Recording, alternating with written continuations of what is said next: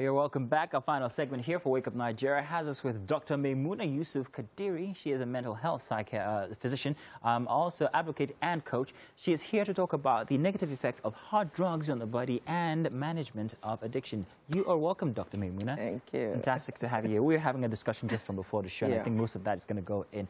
Now, let's talk about addiction. First off, let's define it and get it out of the way before we go into other things. What is addiction? So addiction, as the name implies, is not something that is sudden. It's not it's not an event. It's actually a process, and it's kind of linear. It goes through stages. So you find out before somebody gets addicted to whatever, food, yeah, because people just think it's only drugs, right? You have initiation.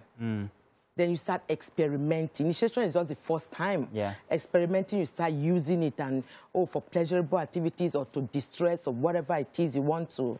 Then you go into regular usage. Regular usage does not mean that it's every day, but maybe weekend or some other days. Then risky usage, where, you are using it regardless of whatever it is, and then that is even more regular. Then you go into what we call dependency. Where you can't do without it. Exactly. And dependency just means that you are increasing the dosage to meet up that initial high that you got before the addiction. And if care is not taken, the last stage is either crisis or treatment. So when people say, I think I'm addicted, maybe you are just a regular user. Maybe you are still at the stage of maybe risky behavior where, risky behavior will come, maybe we start lying or selling things to get, fund your habit or, those kind of things. But when you get to that dependency or the addictive stage, it's not only lying, it's not only selling property, you start having issues with the law. You may have hangover coming to work almost more frequently than when it was experimenting or the regular usage. So addiction is, and when it comes to drug, it's a chronic mental illness. Yeah. It's not just a fancy word of, I'm addicted. No, it's not fancy. It's a chronic mental illness. This is mostly habit. It starts from initiation. Like you say, and then it becomes a part of you. Now, habits are one of the hardest things to break. I can tell you from personal experience that once you start something, even if it's seen as harmless, it sometimes is just the motions that you're looking forward to that actually brings you pleasure. Like cigarette smokers will tell you that simply having something, a pen in between their hands gives them pleasure and all of that. How can one break such a habit that you perhaps had for many years? It takes time. How easy is it? It takes time. It takes a minimum of 21 days to form a habit. And it can be for years. So before you say you want to break a habit, it has to be coming from you.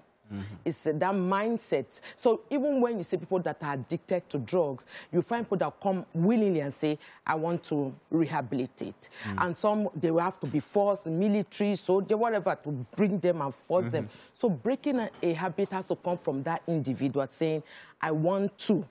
So even if you are forced, it then means that you have to go through the stages of breaking that. It doesn't come as easy as, I want to get off this thing, I get off this thing. So I give a typical example for any drug addiction, and you are coming in.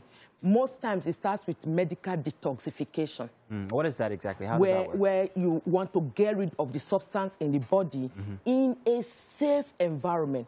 Because the person has been trying, most likely, he or she trying to get out of this substance, and he has very bad side effects, like withdrawal symptoms, and the easiest way to curb that is to go back to the substance again. So when they go into a rehab for medical detoxification, they are being chemically treated. So they would be ingesting ingesting chemicals to help them get rid of those medications that would get them. So that's why it's called a medically assisted. But once you get that out of them, then there's that need to get back They'll manage your withdrawal symptoms. So I've heard instances where they are given some of these substances that they're addicted to in small doses to kind of like... That's harm reduction. Okay. Harm reduction just means that you are reducing. So for example, you start like 5 cigarettes per day, or you're taking 2 packs per day of cigarettes. You gradually start reducing the number of cigarettes, and with time, it will be maybe 1 or half or gradually, and it takes time. Yeah, it does. So harm reduction, yes, it's also good, but the truth is that when it comes to substance abuse, what are you abusing? What mode are you abusing this substance? And how much are you taking in? What your personality trait? Because the thing is that some people, they come for the rehabilitation. Their personality is that type that, look, I want to be that.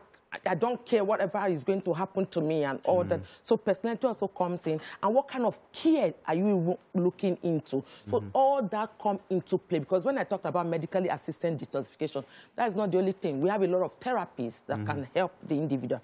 Cognitive behavioral therapy, where you recognize your unhealthy behaviors, where you will be able to cope with skills that can help you. Rational emotive behavioral therapy, those ones will help you, rationalize things better. There are two subjects I want to move on to real quick, and I'm hoping that we have plenty of time. First of all, you talked about cigarettes. They're one of the hardest things to quit in any case. But then there's that debate out on cannabis. Now, if cannabis is medical, if cannabis is bad for you, obviously it is. But that debate, where do you stand on that? So the thing is that being an expert in this field, we see a whole lot with regards to should cannabis be either legalized, because that is even a big issue right now, where there are people that are pushing, or we should just look at it the way we see alcohol and cigarette. Given the part of the world we are in, I would sit down here and say, in Nigeria, I would not support legalizing it now. Maybe in the future or something, if things change, but legalizing it now will cause more harm. Because with the COVID-19, there was an exponential usage of different type of drugs, and cannabis is also one of the top 3. And it's easily... It's affordable, it's available, it's accessible. So legalizing it is just going to just mess up this. So there's a medical aspect of usage of marijuana. But the addictive substance in marijuana is 9-tetrahydrocannabinoid, which is very addictive. So you can't say, I can't sit down and say marijuana doesn't have medical usage. It has for pain, especially for palliative care, end-stage illnesses. And I'm sure people will also be listening. Or what about the liquid one they sell and all that? Most of those ones have been ripped of all the addictive substances. Yeah, so they can be used medically. So let us not confuse, the marijuana and the one that people is being sold and being, supported. So I've got another debate for you here. Now, as a psychologist, I need an answer to this one. Now, let's move away from drugs and talk about another kind of addiction. And let's talk about the addiction where one is addicted to self-gratification, sexual self-gratification. You understand what I'm saying? Now, is that a bad thing? 1. 2, how can one actually stop such a thing? Addiction in any form is bad. Whether it is food, whether it is sex, whether it is drug, addiction is addiction, like what I said in those stages that before you get into addiction is bad, because the moment you get addicted to something, you are chasing the high, it's affecting your activities of daily living, legal issues will come in, it starts affecting your interpersonal relationship with people, productivity will also be affected. Yes, can you get out of it?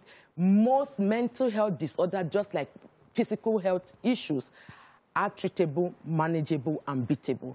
So the first thing is, do you have the right mindset that I want to quit this? It's easier. It's like 50% to the our expert team of experts managing you. When you come and say, I think I've gotten to this point and I want to get out of it. It's different from somebody that doesn't see any reason for quitting anything of addiction, and it has to be forced. So do people come to you based on that? Say, hey, I do this and I want to end it. Yeah, we have a rehabilitation center. For that? Yeah. You're kidding me. For real? People come in for all manner of things. What's the process then? The process is, first thing, you coming in willingly. That's the process. Another one is somebody referring you.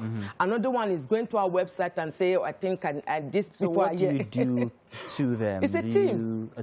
It's a team of mental experts, psychiatrists, psychologists, psychotherapists, psychiatric nurses, occupational therapists, social worker. It's a whole team of people managing you. It's not a one-size-fits-all. And of course, we have to know even your background. Is this a hereditary thing and so many other factors? So real quick and finally, so just so people have an idea of, regardless the addiction that they are into, just so they have an idea of what this process is like and how agreeable it is, could you give them, could you encourage people on what happens and how they should take on their new lease? The thing with addiction is why it is bad is because it affects you as a human being, affects your relationship, affects your productivity, and a lot, whether your spiritual life and physical, it affects others. So what I would hope is that most mental conditions are treatable. So for you out there, if you are dealing with any addiction, it's good for you to come to that recognition that this is affecting me, money-wise, financially, spiritually, and all that, and seek for help. Help is available, and getting the right set of people is also available. Wow, okay, that's very encouraging. Thank you very much, Dr. Maymunar. It's very good to have you here.